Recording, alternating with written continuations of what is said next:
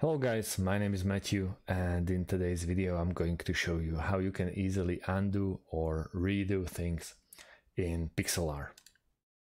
This will work both in the version E and the version X, so don't worry if you are not working with E as I'm doing right now.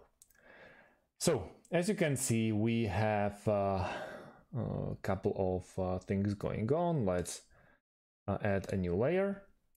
There's a layer number 4, and let's say that we want to add, I don't know, some kind of text.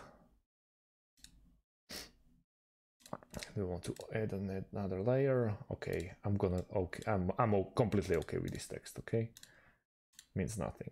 Okay, and let's say you do some changes and you want, let's go and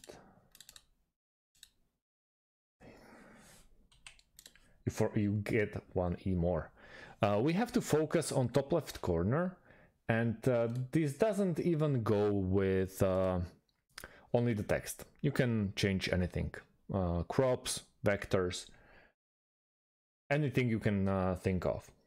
We want to go to the top left corner of the screen and click on undo or redo.